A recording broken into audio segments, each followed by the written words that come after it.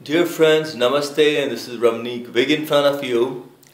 And today I shall be talking to you about pranayamas for diabetes.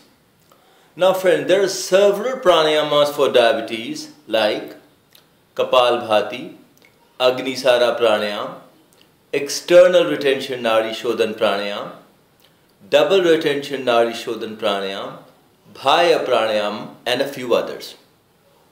Today, here I shall be talking to you about Agnisara Pranayama. Now, Agnisara Pranayama is one of the best pranayamas for people suffering from diabetes. The technique of doing this pranayama is, first, you're going to take a deep breath in, you'll inhale. After that, you're going to exhale all your breath. And from here, you'll start the rapid pumping of your abdomen. It would be something like this.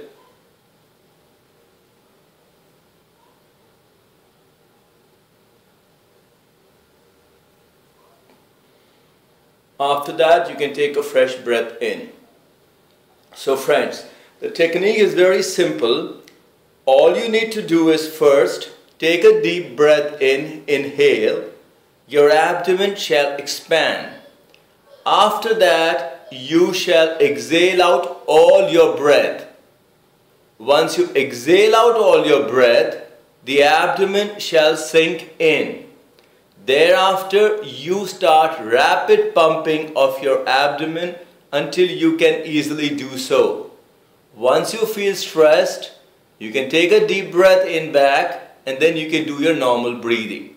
So this is called as Agnisara Pranayama, friends. And this is a very good pranayama for people suffering from diabetes. So here, this is Ramneek Wig in front of you. If you have any further queries, you're most welcome to get in touch with me at my personal cell, which is +91 99 101 78140. You can also visit my page on Facebook, which is facebook.com/The Miracles of Pranayama. You're most welcome to see my website, which is www.ramneekwig.com. Thank you friends, namaste, and have a nice day.